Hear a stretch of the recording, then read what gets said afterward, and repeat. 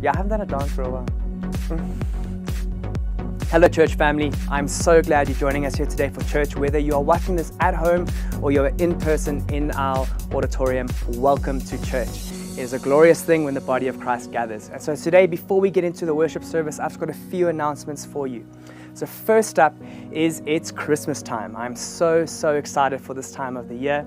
And so next week we are starting our Christmas series as we gear up for the 25th. That wonderful day in our church calendar. So do make sure you tune in next week for our Christmas series. And while we're talking about Christmas, obviously it's the carol service. So happening on the 6th of December is our carol service.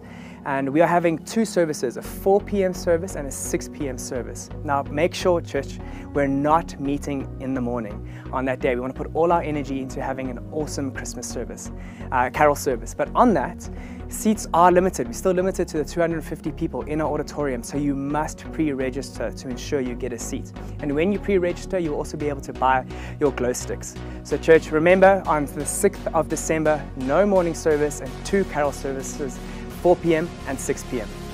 And then, while we're talking about the season of slowing down in Christmas, from the 13th of December, we'll only have one 9:30 a.m. service. We won't be having our 5 p.m. service for the season of Christmas. It's always a lovely time to slow down with our family, come together for church in the morning and have a great Sunday after that. And so from the 13th of December, one 9:30 a.m. service, and then on the 17th of January 2021, we'll kick off with two services again. That's going to be our Vision Sundays. We come back together and hear from Richard and the leadership about what 2021 holds for us. So that's it by way of announcements, church. Enjoy the service, and just a reminder, if you are meeting in person with us in the auditorium, at all times you must wear your mask over both your mouth and nose. Remember, there's also a cloth mask. Face shields don't count as masks. You have to have a cloth mask on.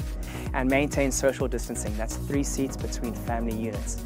Church, we love you. Have a great day. We'll see you soon. Cheers.